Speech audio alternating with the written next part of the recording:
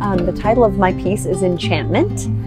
It is to be kind of an enchanting forest-like feel, and then it's sort of an environment inside, and that's why the hands were changed and altered and turned to face this way instead, to kind of make a place that you could go in and interact with and feel like you were a part of.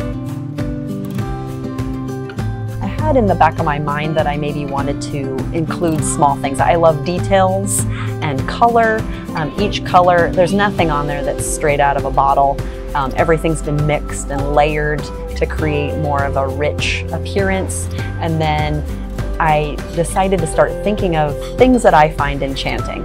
Well, a lot of us would name things from princess movies and stuff like that. And so there are things like wizards, magic wands, magic pumpkins involved in the sculpture, little pictures that you can find. But my favorite thing, the most important to me, is a little airplane.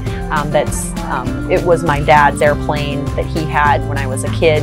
He had been in World War II, and he had this little two-seater airplane. I was in it once, and I painted that as one of the objects that's enchanting.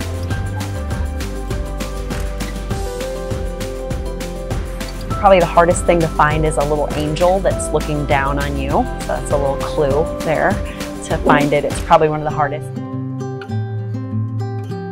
You can find them. You might have to crawl around and climb and look under. And then I guess I should mention the bench. A safe place to just kind of sit there and interact or be comfortable if you can't crawl around or whatever as easily. So a comfy place to sit.